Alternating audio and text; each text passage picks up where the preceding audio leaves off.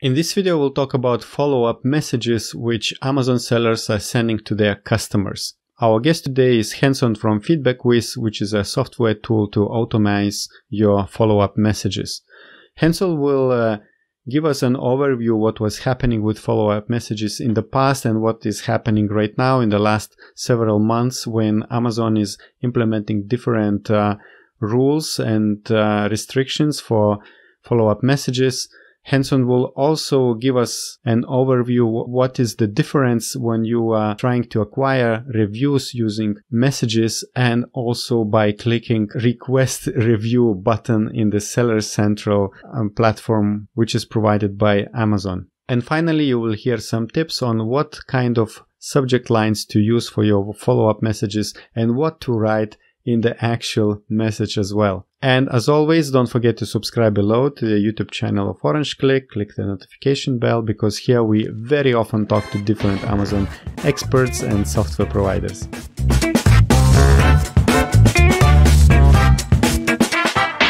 Today is a very exciting day as we have Hanson from FeedbackWhiz with us to discuss some of the things related to follow-up emails. So before we start, could you please introduce yourself and let us know how do you usually help sellers?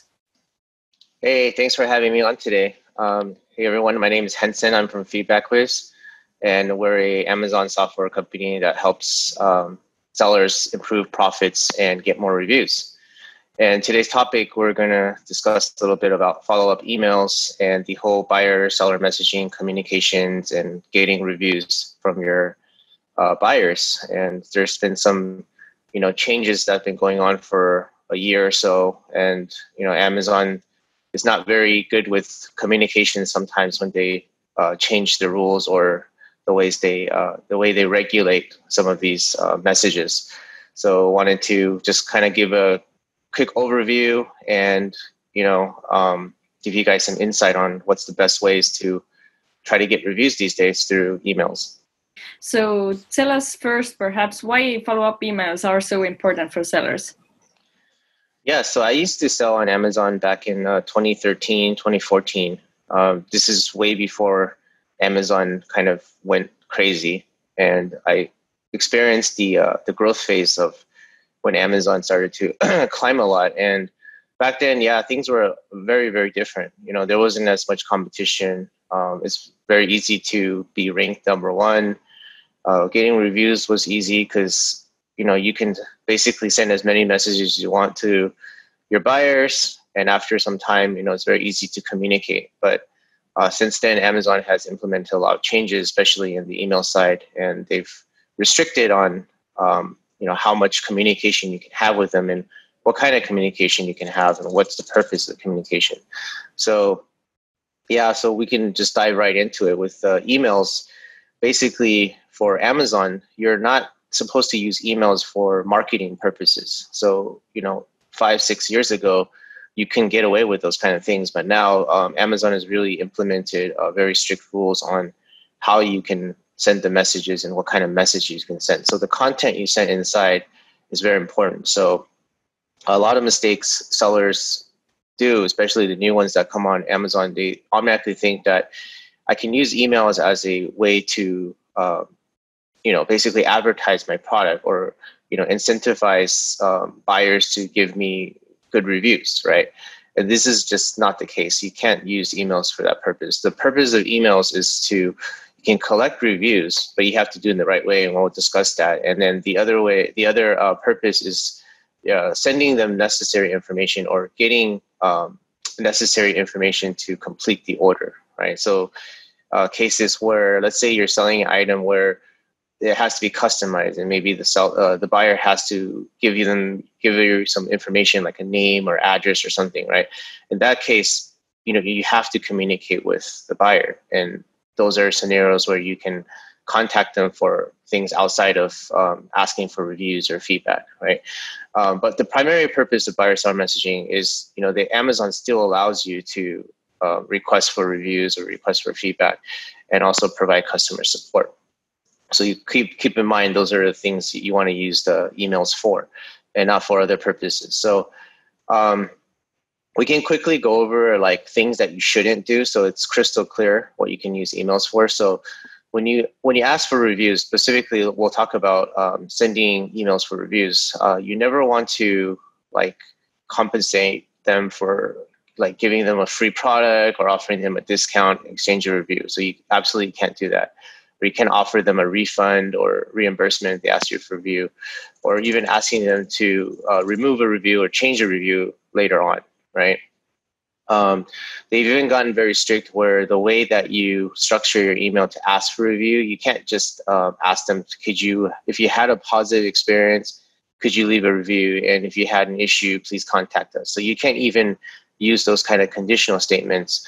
It has to be very neutral and in a way where you're just asking a review like naturally. So, one way you can reference is Amazon has a automated template they send out through the review request button. And if you read that template, the way that they ask for review, it's extremely neutral and there's no like suggestive language or any type of incentives when, they ask for the reviews.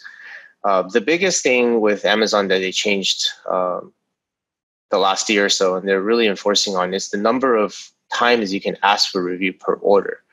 So it's very important to know that you can only ask review or feedback once per order. So, and you can't, so seller reviews and seller feedback are different, right? So if you're asking for reviews and asking for feedback, if you want to ask for both, you have to combine them in the same email. Otherwise, you have to just ask for either, or you can't do two separate emails, one for seller feedback and one for reviews. So that's one of the biggest things they're monitoring right now is like the number of messages you're sending out per order. So if you send out too many messages per order, then you get flagged.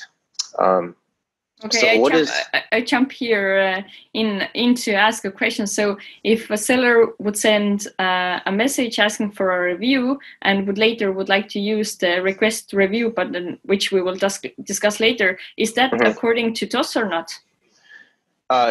No, you can't do both. So you have to choose which one you want to use. If you either use buyer seller messaging or use the review request button, you can't do a combination of both. However, if you're using buyer seller messaging to send information, like there's a lot of sellers where they have PDF files with product instructions or warranty or necessary information to complete the order, and they use buyer seller messaging to send that out in the initial phase of the order. And then later on, you want to use a review request button to ask, that's okay. So you can combine it, but you can't use buyer seller messaging to ask for review and then use the review request button to ask for review. That would be consider asking review twice. So okay, that's a good information. And how Amazon can punish sellers who do something like breaking those rules? Yeah, so the punishment comes. They have some kind of automatic algorithm, I guess, that scans through your messages or your activity, and they can see, if you violate it. And if you violate it, what they do is they usually give you a 30-day suspension. I don't want to use the wrong word, suspension. It's called a proactive message restriction. Suspension just sounds really bad. You're not getting your account suspended. You can still sell. A lot of people, that's the fear. It's like, oh, I'm going to get my account suspended. I can't sell. Like, this is not a suspension. This is a message restriction. So proactive message restriction means you're not allowed to send messages to your buyers for 30 days. And that 30 days windows, as soon as it's up, it gets lifted. So you don't even need to call Amazon or contact them. They just automatically remove it. Now, the thing you need to watch out for is that if you get too many of these, I've seen some sellers, I think they got like three, 4, or even 5 of these in a row, right? So some of these sellers use tools and they forget to change it, right? And they don't even realize they're getting restricted, right? And a lot of softwares, they don't tell you when your messages are not going through. So they have no idea, right? So, 3 months down the line, they come back and they figure out, hey, my emails aren't going through. And then suddenly Amazon, so there are cases where Amazon does say, hey, you're not allowed to use buyer seller messaging anymore because you keep violating it. So it's very important for sellers to keep on top and, go inside Seller Central, or if they use FeedbackWhiz, we send out alerts right away where we start detecting that if you have 0 open rates, which means your emails are not going through, and 90% of the time 0 open rates means that you got restricted, So that's a big flag right there. And if you get an email from us, then hey, you should go in right away, and you can even email us and we can help you fix the problem.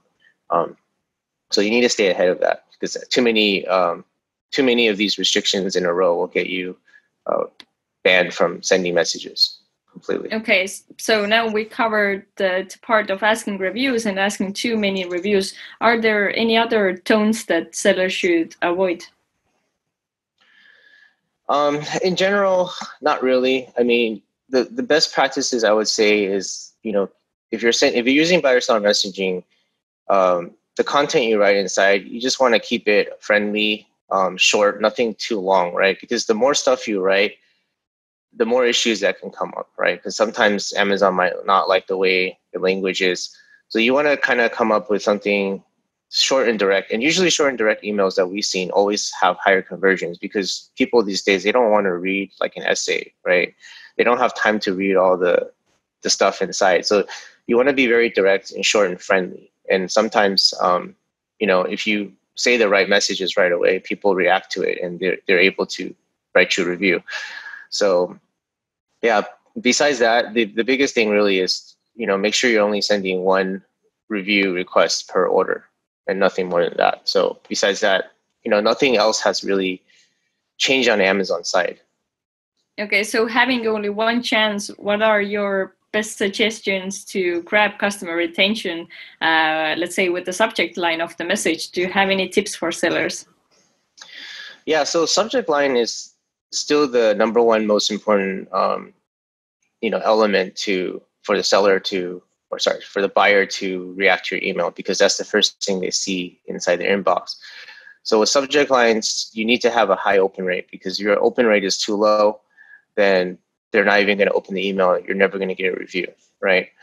The strategy with subject lines still hasn't changed all over these years. It's a psychological kind of thing. Like, people just react to the subject line, right? If you have a catchy subject line, or if you have a too direct subject line, it can go either way. Sometimes they open it, sometimes they won't.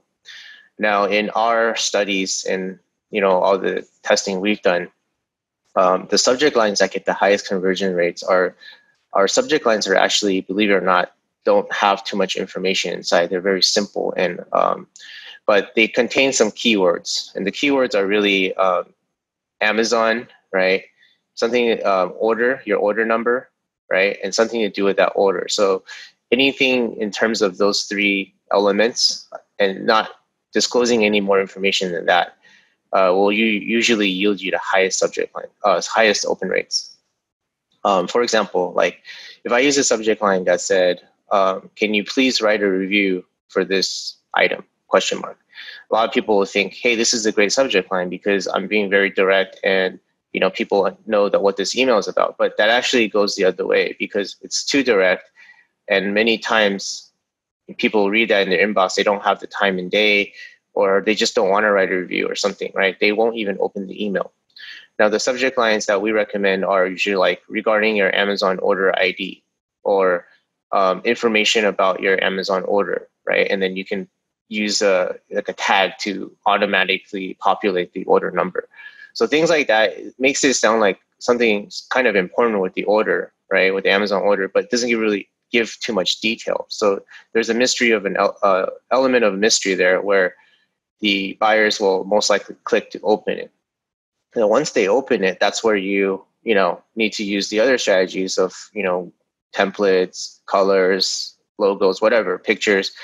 You have to A/B test it, right? Because every product has different audience, right? Every audience can react differently to different types of messages. So I still really like customized emails, because for some of the bigger sellers, they don't sell just one type of product. They sell like many different types of things, right? There's toys and games, supplements, outdoor sporting, whatever. They all cater to different demographics of people, right? And every demographic of people, if you really want to nail it down and get the highest conversion, you have to understand like what kind of messages or what kind of words they use that will bring the best reaction out of them. So knowing the customer is not only important for optimizing the listing and doing the photos and everything, but it's also important to write follow-up emails that would grab the interest of the customers, right? Yeah, absolutely. Over the years, follow-up emails have, they're not as effective as they were, 3, 4 years ago, but it's still a free ride, meaning Amazon still allows you to use this to get reviews. It's not easy to get reviews these days, right? So you have to use this to as your advantage. And I mean, if it's automated, once you set it up, you don't really need to do anything really. You just monitor, like, you can periodically monitor open rates, and let's say your open rates drop, then you can try something else, right? Or if your conversions drop, maybe try a different template. So it's not something that's like very cumbersome in terms of selling in Amazon. So you should definitely, it's definitely something you should have running. So what do you consider a good open rate for follow-up email? Usually you want something above 30%.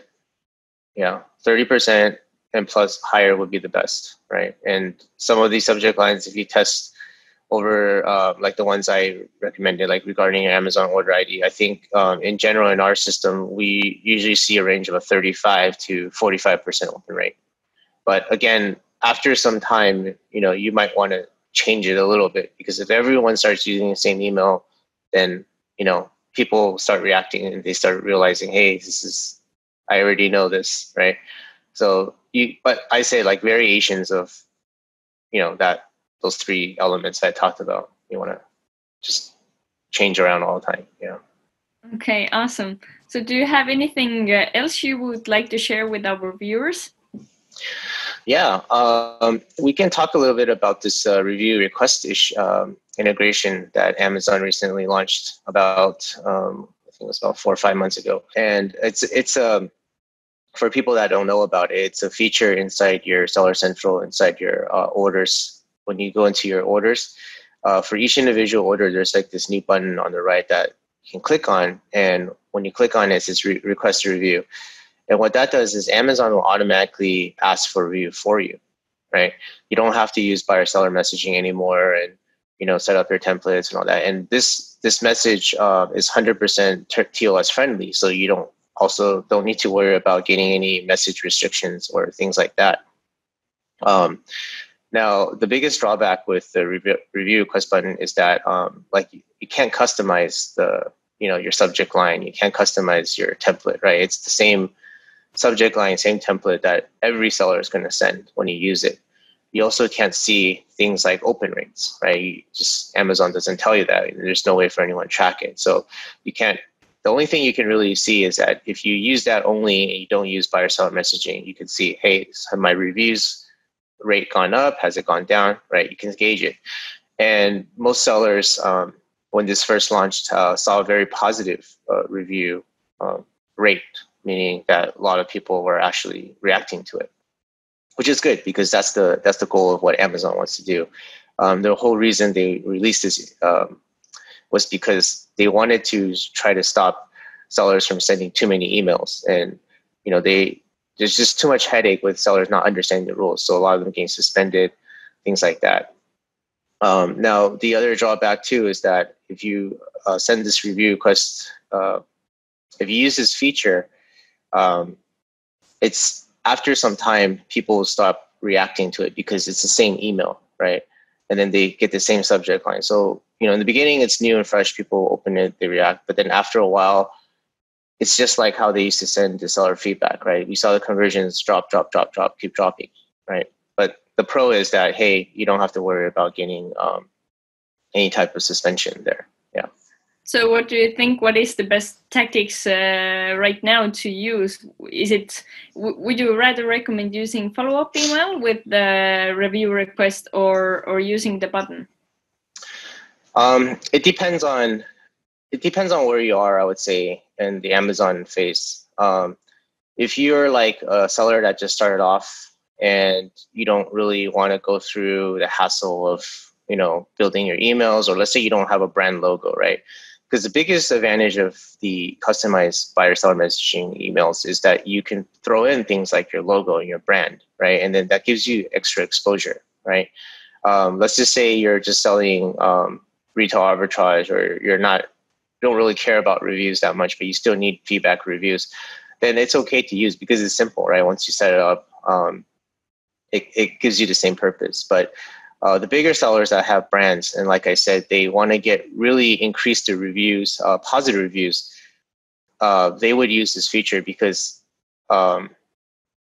with the review request button, it also can hurt you, because if you're requesting a review from every single person, there's a lot of people that have issues, right? Like refunds or returns, right? So you'll also notice that a lot of your reviews become negative too. You have a lot more negative reviews come in as well.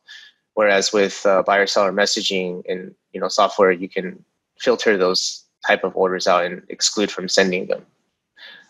But however, I will explain later that we actually have a functionality for both now, and you can actually use both to your advantage. So it kind of levels the playing field, and it's really like up to you on which one you want to use. Okay. Would you like to introduce the tool you have? Yeah. So with people that already know about FeedbackWhiz, we've always traditionally been using buyer seller messaging, which is sending the messages through emails, which you can customize. And then with the review request button that came out 6 months ago, there wasn't a way to automate it unless you use the Chrome extension, right? And for people that don't know Chrome extension, you have to install in your browser. Your browser has to be open, right? And then it has to run in the background. So it's kind of inconvenient, I would say, right? Because it requires you to have a few things set up, and then you can't really track like open rates. You can't track how many you send. You can't filter it. You can't send it during time of day.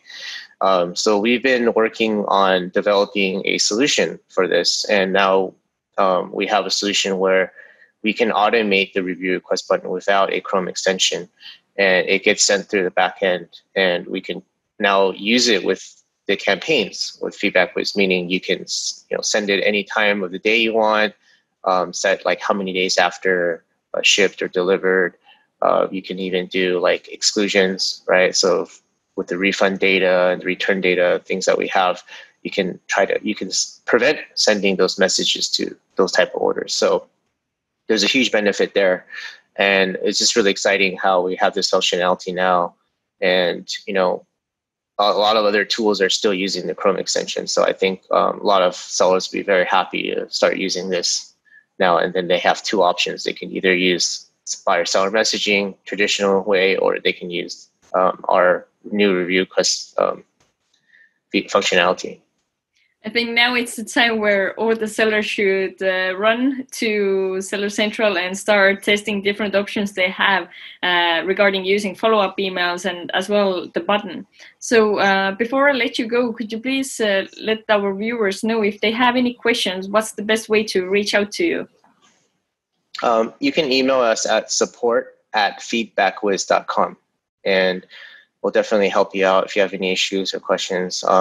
Especially with if you're using buyer seller messaging, during this whole year, we've been just offering sellers, even if you use other tools, just email us. We'll spend some time. We'll look through your templates, your campaigns, make sure you're compliant, because our goal is to make sure that you don't get hit with any type of restriction. So if you have any questions or doubts, just shoot us an email. I'll be happy to take a look at your setup for you.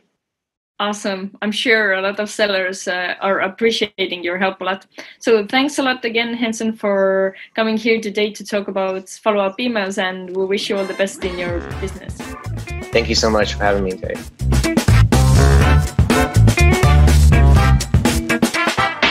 I do hope that this video was interesting for you and you found some useful information.